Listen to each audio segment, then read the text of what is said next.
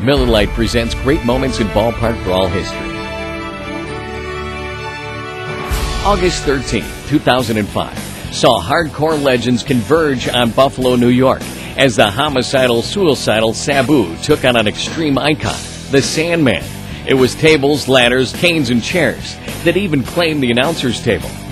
As a surprise to all in attendance, Sabu was joined by his longtime manager, Mr. Bill Alfonso. Not to be undone, the Sandman came with the architect of Extreme Championship Wrestling, Mr. Todd Gordon.